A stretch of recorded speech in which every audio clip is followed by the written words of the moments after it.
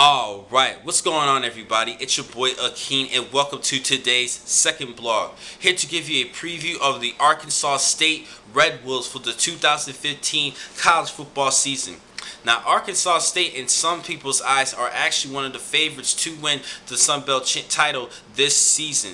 Now, last year they went 7-6. I thought they should have did a little bit better, especially on the defensive unit. They actually allowed, I believe, just 30 points per game on the defensive side. Had they done a little bit better, I think they would have probably have a chance of winning the Sun Belt title last season. Last season's winner was actually Georgia Southern, who was in their first year in the Sun Belt Conference. Now, at quarterback, they do have Freddie Knightman, who was the first-team quarterback all Sun Belt Conference. He had 3,277 yards passing, 7 interceptions, and 24 touchdowns to go along with 779 yards on the ground and 11 scores. That's why he garnered first-team honors. He was a threat throwing the football and even using his legs and running the football. Now, as far as the running back right behind him, they have a second-team all-conference honors, and Michael Gordon, who had 1,100 yards rushing last season and 13 scores. And they do have a decent wide receiver in Trez Houston. He's their top returning receiver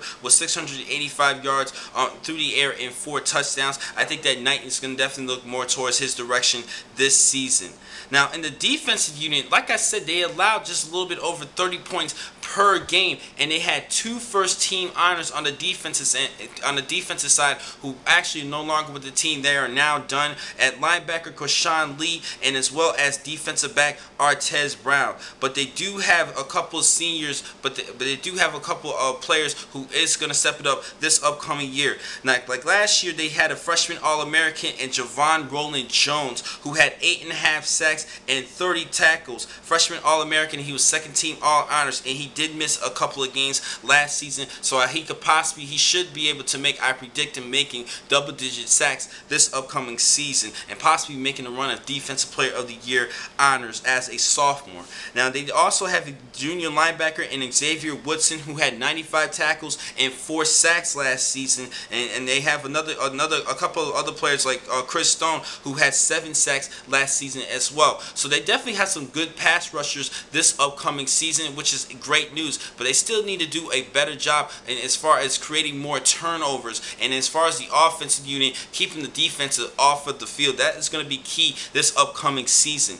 Now, as far as their recruits, their top 3 recruits starting at quarterback, they picked up the number 31 quarterback according to ESPN, and DJ Pearson. He's 6'2", 197 pounds. At defensive end, they picked up a defensive end from Auburn, Alabama, and Griffin Riggs. And lastly, from out of Memphis, they picked up a running back in Earl Harrelson IV. A little small, he weighs 175 pounds as far as his weight. A little bit small in weight. He does have time to bulk up to gain more muscle and get more carries as his career progresses.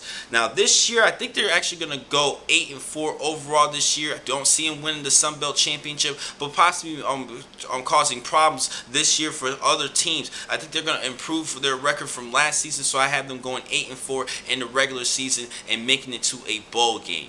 Now, the next time to catch you guys will be in just a couple of minutes. I have 10 more blogs for today. Thank you for watching this blog. I'm your man, Akeen McCall. Be easy.